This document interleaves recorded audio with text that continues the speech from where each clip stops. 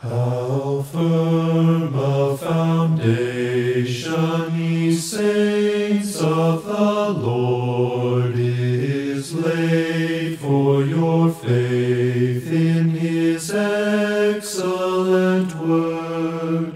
What more can he say than to you he has said, who unto the Saviour for refuge hath fled?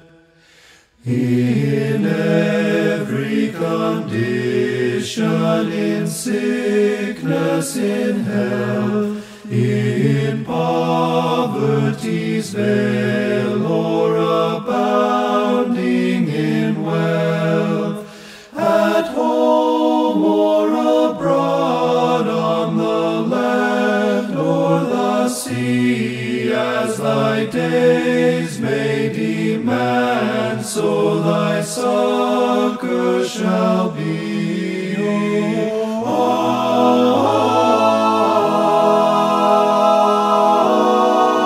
Fear not, I am with thee, oh, be not dismayed, for I am thy God, and will still give thee aid. I'll strengthen thee, help thee, and cause thee to stand upheld by my righteous, omnipotent hand. When through the deep waters I call thee to go, the rivers of woe shall not thee o'erflow. For I will be with thee, thy troubles to bless, and sanctify to thee thy deepest distress. When through fiery trials thy pathway shall lie, my grace all sufficient shall be thy supply. The flame shall not hurt thee, I only design thy dross to consume, and thy gold to refine.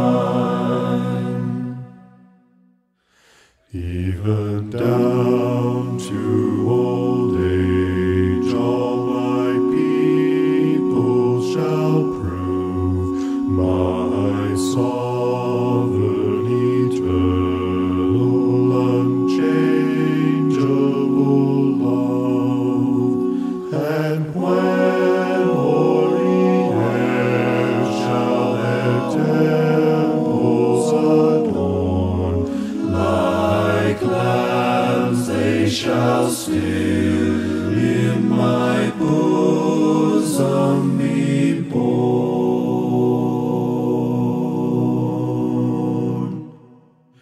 The soul that on Jesus hath leaned for repose, I will not, I cannot desert to its foes.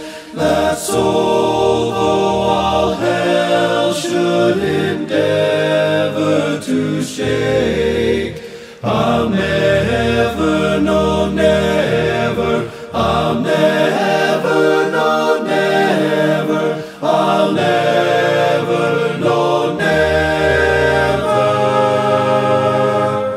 I'll never forsake.